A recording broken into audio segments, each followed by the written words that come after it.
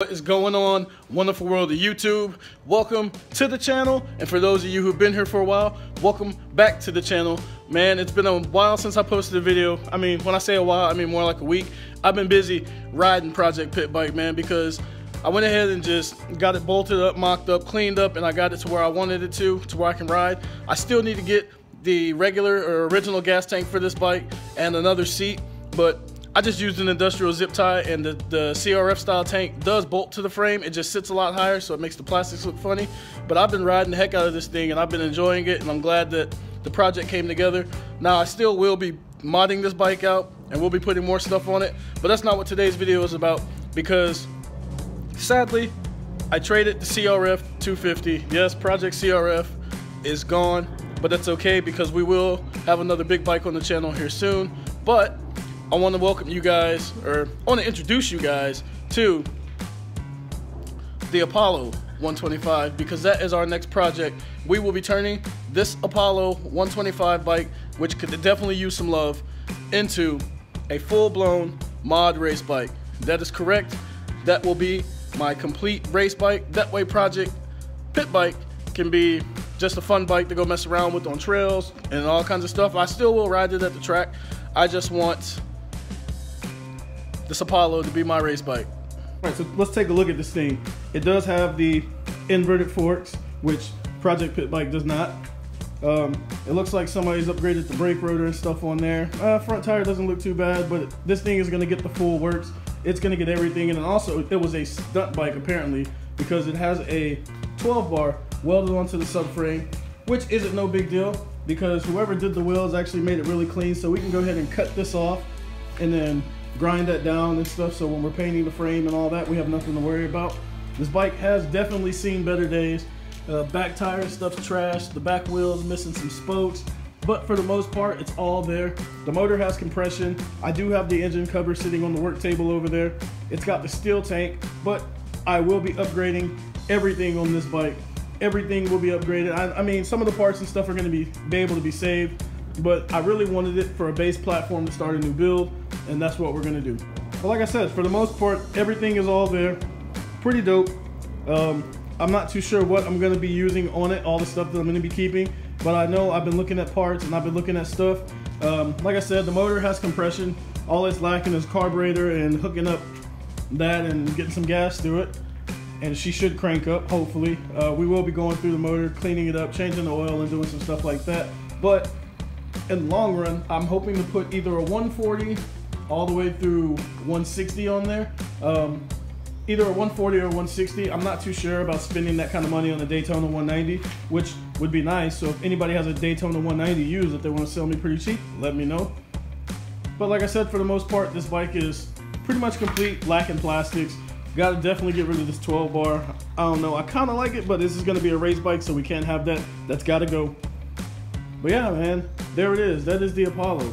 And we're gonna do some breakdown today in this video. We're gonna break it down and get it all the way down to the bare frame like we always do to start out, and we will go from there.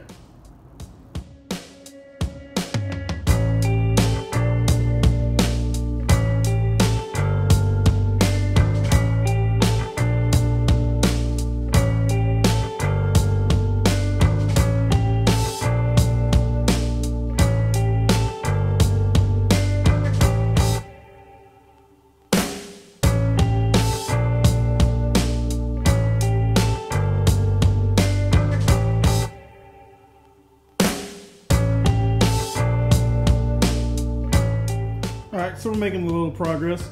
Can't say it's too much progress because a lot of the stuff was already loose. We're getting the wiring and stuff taken off. This bike had an ignition, which would explain why the gas tank had a key in it. We're definitely getting rid of that, and we're going to get a basic wiring harness like we have on this one over here. Hopefully everything will still plug up into the stator and stuff like that. But yeah, so far we're accumulating a pile full of parts. That darn 12 bar is really, I don't know if it's bothering me or if I like it, because look at this. I can just see myself just down the road, but no, it's coming off, and all that stuff's gonna get freshly painted up. The forks do have some paint and scuffs and stuff on them, I want to get those back to as gold as possible.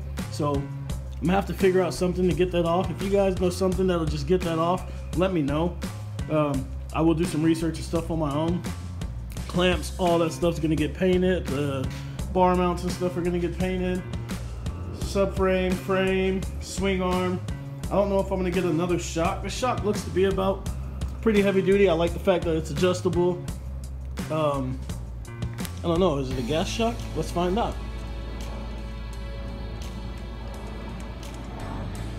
Wonder if I can get that nitrogen filled. Pretty shabby. Yeah, let's continue to break this thing down. Let's get the motor out, get it over on the work table, get this thing down to bare frame and stuff, and ready to clean up and to be painted. I want to get this build underway. So in order to do that, we got to keep breaking down. Yeah, we're accumulating parts. Bike is getting naked. Let's do it.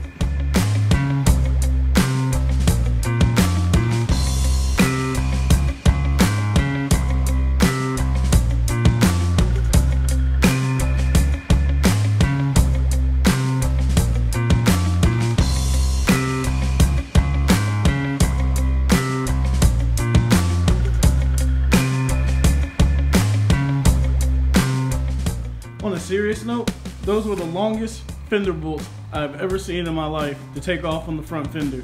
It took forever. You guys see a time lapse, but literally, I spent like a minute and a half just unscrewing 3 bolts on the fender. Now I'm over here trying to get the motor bolts off, and surprisingly, this thing has a lot of motor mount bolts, which is good because that means it's gonna be nice and rigid, it's gonna be solid, and I don't have to worry about jumping in the air and losing my motor. The bad thing is, there's so many small spaces and parts on here that it's just cut city on all my hands. But we're gonna continue to work on this. I'm not gonna babble too much until we get everything broken down. I'll give you guys a breakdown of everything, and then we'll go from there.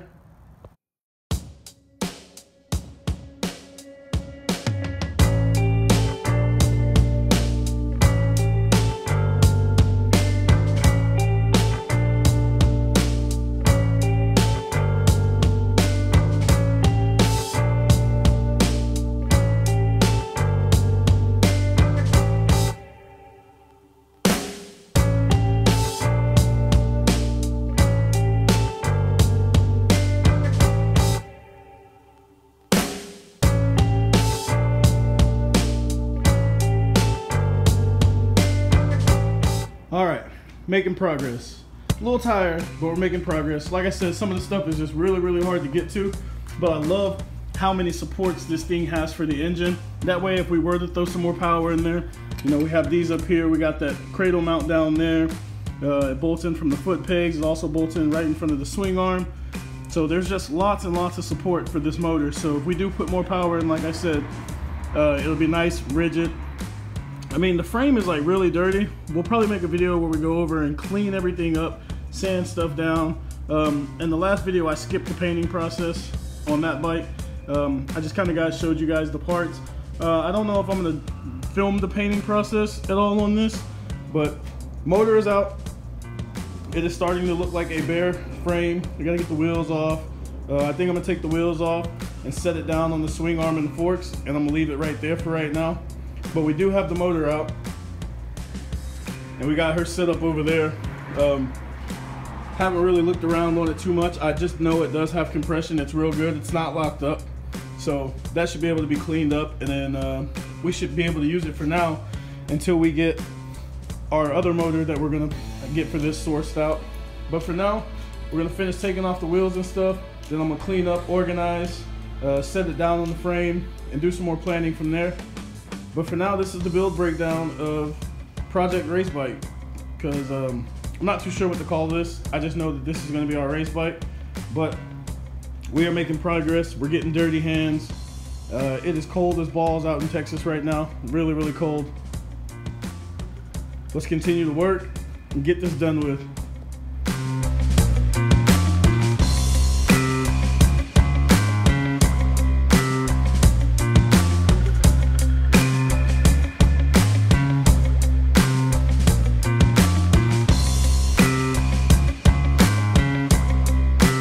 Alright guys, and that's gonna do it right there.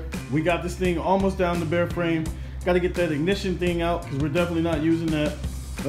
Get our triples off, our forks off, the fork guards, swing arm, shock, rear brake caliper, which just will fall off. And it's got these 4 bolts right here. I already have the master cylinder loose. Take the brake pedal off with the carter pin. But yeah, there it is. There is our build breakdown of the Apollo, which will soon be our Apollo mod race bike. This thing is gonna be legit. Can't wait to get the frame and stuff all cleaned up, painted up. But yeah, it's bare. We got our wheels and everything stored over here. Definitely, probably won't be using those. It sucks that the front is a 12 and the rear is a 15. I prefer both to be 15, so we're gonna figure that out. We got that down right there. We got our tank, seat, and everything. We got the motor up there, which we might use, we might not use. I know we're not gonna use that exhaust. It's busted, somebody welded it up. But there it is. There is the build breakdown for our Apollo project. It wasn't too stressful. It wasn't too exciting either, but we got it done. Just like that, guys, this is gonna be it for today's video. We got everything accomplished that we wanted to accomplish today. I might take some of that knick-knack stuff that's left on there off. For now, I'm gonna go and try to figure out what color scheme I wanna go with. I might go grab some paints and stuff. I might paint it off camera. I might paint it on camera. But that concludes today's video. Thank you guys for watching. I appreciate you for all who've returned, and I appreciate all of you who are new to the channel. If you haven't already, subscribe, give this video a thumbs up, share it if you want, and stay tuned for part 2 of this. I will see you guys in the next one.